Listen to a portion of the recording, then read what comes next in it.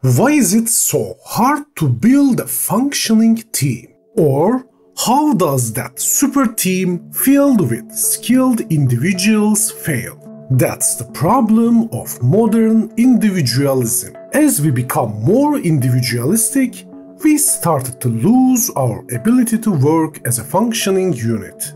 But should we stop being individualistic and act as a superorganism? No. The key is building teams where individuals not chosen by skill alone, but with also compatibility in mind. But that's not alone, because someone has to emerge among the group and become a leader. Yes. All of you will say, oh, leadership or shot calling is a thing of the past. Now very cool.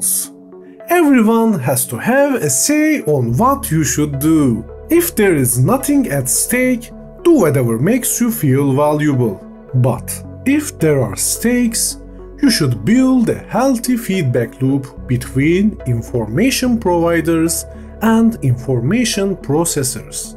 That means someone has to provide information and someone has to decide what to do with it. That will eliminate indecisiveness in important situations. We always use the word dictator as an insult, like a person who likes to bully others. But what it really means is the person who dictates what you are going to do, so you can work efficiently to a united goal. I can hear you say, countries ruled by one-person regimes are always struggling in at least one way. And you are right. But not because there's someone who takes charge. They struggle because they can't build a healthy feedback loop. But why can't they build a healthy feedback loop? Because it's impossible to build a healthy relationship with an entire country. And according to Robin Dunbar, you can only build healthy relationship with around 150 people. And that's called the Dunbar's number. So everything I am going to tell you today only applies to groups that have less than 150 people in it. Okay, if you are still here, I'll start explaining how we are going to build a healthy and efficient team. First, let's start with how we are going to build individual relationships. For that, we are going to use Grigori Reinin's Reinin traits, also known as Reinin dichotomies. Reinin traits is based on Carl Jung's work. Carl Jung's cognitive functions are explained in 4 dichotomies. Grigori Reinin wanted to extend on that idea, so he created 11 more dichotomies based on combinations of 4 basic dichotomy, and socionics researchers created the idea of small groups based on these 15 dichotomies. Also, there are 4 tiers to categorize these 15 dichotomy. Simple and quick explanation. If that dichotomy is based on 1 letter, it's called first tier dichotomy. Second tier if it is based on 2 letters. Third tier if it is 3 letters. And fourth tier if it relies on all 4 letters. Oh, I'll leave links for MBTI, cognitive functions, and socionics if you wanna learn more. Back to topic.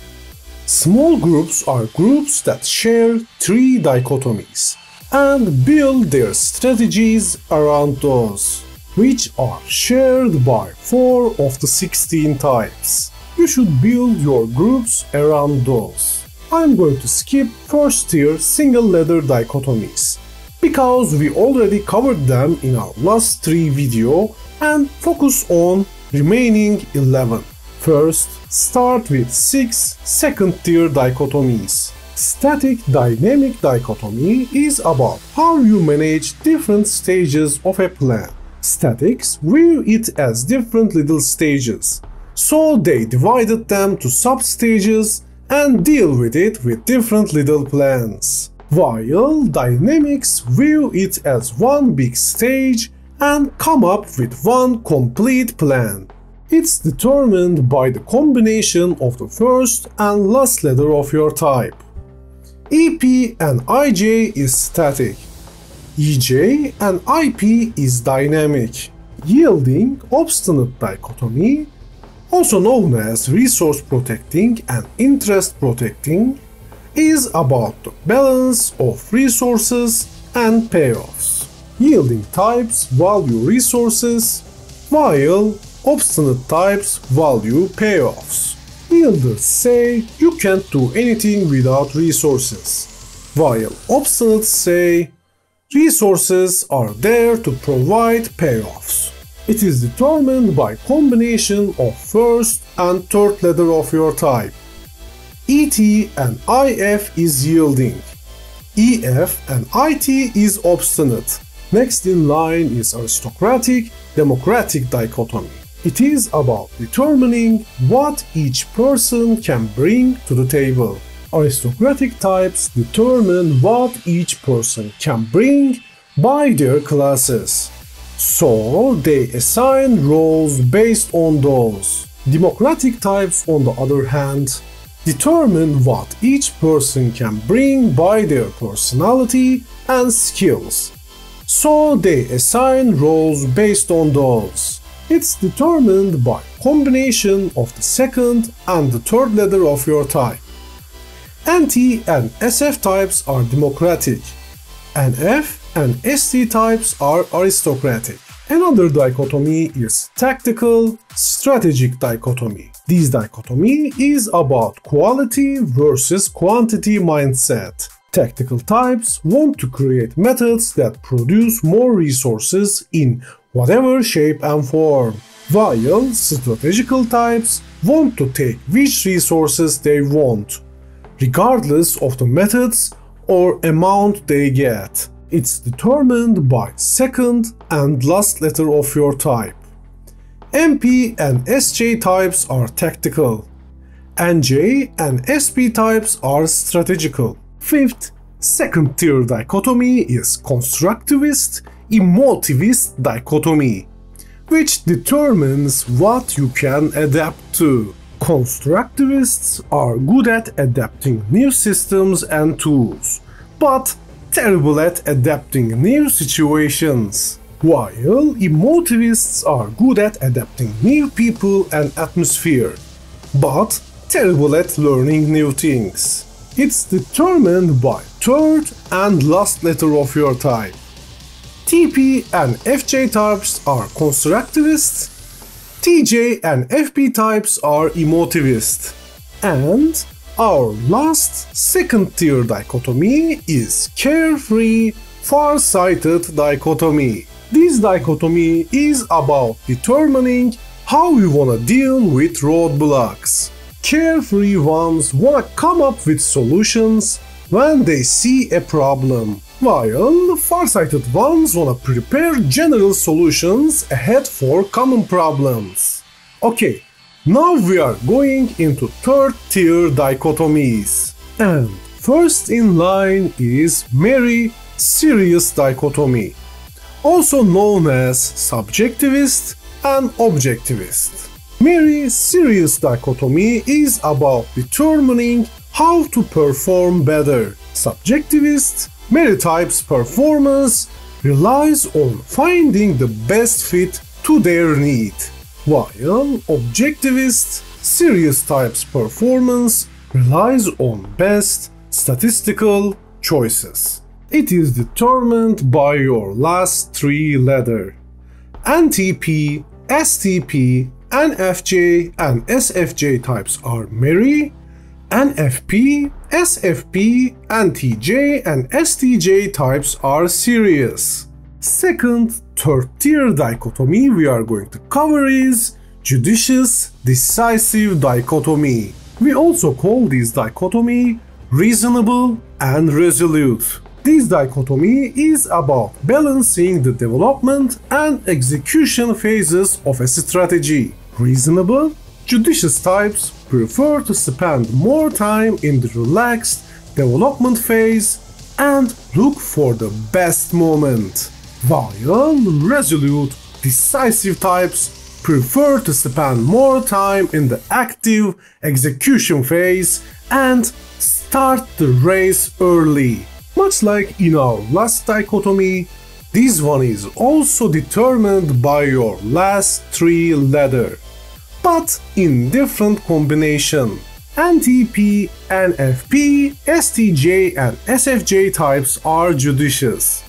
NFJ, NTJ, SFP and STP types are decisive. Next in line is positivist, negativist dichotomy.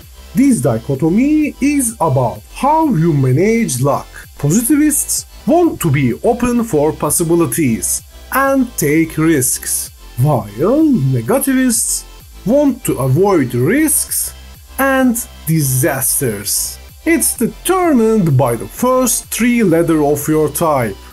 ENT, ESF, IST and INF types are positivists. ISF, ENF, EST and INT types are negativists. And our last third tier dichotomy is process-result dichotomy. This dichotomy is about sustained effects versus burst effects discussion. Process types prefer to have sustained effects, while result types prefer to have burst effects. Much like first two, it's determined by the last three letters of your type. NTP, SFP, NFJ and STJ are process types. NFP, STP, NTJ and SFJ are result types. Now, we only have one fourth tier dichotomy and we will cover it. It's called asking declaring dichotomy. And it is about how you improve yourself. Asking types improve by questioning and learning from others, while declaring types improve by setting goals and accomplishing them. These types are asking and these types are declaring. Now we know how these dichotomies divide people. We can use them to group people into functioning teams that have a clear goal of how to accomplish their task. You have to choose three related dichotomy. For example, if you choose extraversion, introversion, process result, and asking declaring dichotomy, group you created were called rings of benefit. One group is good at generating energy, other is carrying energy, and other one is generating information, and last one is accumulating information. But the most common grouping called quadras. Quadras are chosen with democratic, aristocratic, judicious, decisive, and merry, serious dichotomy. They also use the same four function in their first four function stack, but in different orders. Meaning, when they are working together, they are always satisfied, because they only get to use their preferred functions. Alpha group has NE, TI, FE and SI in their preferred function stack. Beta group has FE, NI, SE and TI in their preferred function stack. Delta group has NE, FI, TE and SI, and Gamma group has TE, NI, SE and FI in their preferred function stack. But who will lead the group?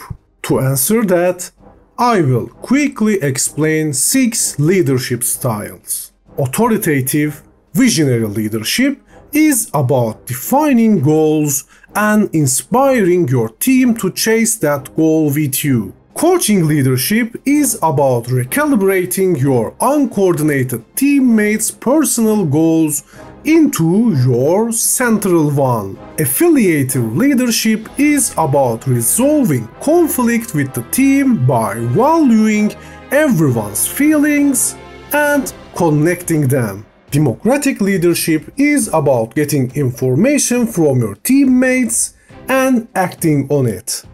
Listening is really important. Pace-setting leadership is about inspiring and motivating your team to work even harder. But if you fail, your effectiveness as a leader might diminish. So use it carefully. And finally, coercive, commanding leadership is about taking control. One who can master all these styles and when to use them should be the team's leader. Okay, we came to the designing part, and we are going to use these traits to design combos. I mean, everyone likes combos because it makes them feel smart. And when I say combos, it not only means combos that you made with your allies, but also combos where you exploit an enemy's weaknesses. First, start with second-tier combos. Static combos should be about passive qualities of tools, while dynamic combos should be about active usage of tools. Yielding combos should give players resources, while obstinate combos should give them payoffs. For aristocratic combos, you should give value to building around teams or tribes, while democratic combos should be about that piece's individual values. Tactical combos should give players more options, while strategic combos should give them better options. Constructivist combos should return concrete value, while emotivist combos should remove stress. For carefree combos, you should create catch-up mechanics, and for farsight combos, you should create prevention or prohibition mechanics. Okay, now we covered basic combos, so we should move into third-tier complex combos. By creating situational combos, you will please melee types, and by adding combos that can be done in any situation, you will please serious types. In the meanwhile, by creating combos that slows the game, you will please judicious types, while creating combos that accelerates the game, you will please decisive types. For positivists, create combos that are risky but worthy, and don't punish them too hard for fails. For negativists, create combos that are risk-free, but always make them be careful so they can feel good about overcoming all the bad luck. Make sure you have combos that create sustained effects for process types, and give explosive combos for result types. And finally, for our fourth tier combo, create combos that can be quickly done when the time is right for askers, and create combos that can be hard to do but unstoppable once they done for declarers. Now let's summarize what we have learned. We can build 11 more dichotomies based on 4 Jungian dichotomy. Those dichotomies can be used to create groups of people who can work together for same combos. There are 6 leadership styles that are effective in different situations. We can use Reinin dichotomies to design satisfying combos. Hello. First of all, if you reached this part of the video, thank you for your support and best of luck on your journey. What do you think? Do you agree with what I told you? Or can you tell me the last combo you created? And which leadership styles can you use?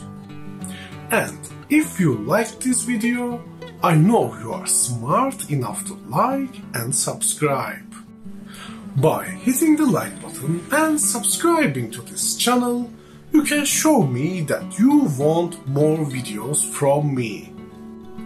Our next video will be the last part of this series, which will cover payoffs and how we can define them with Enneagram.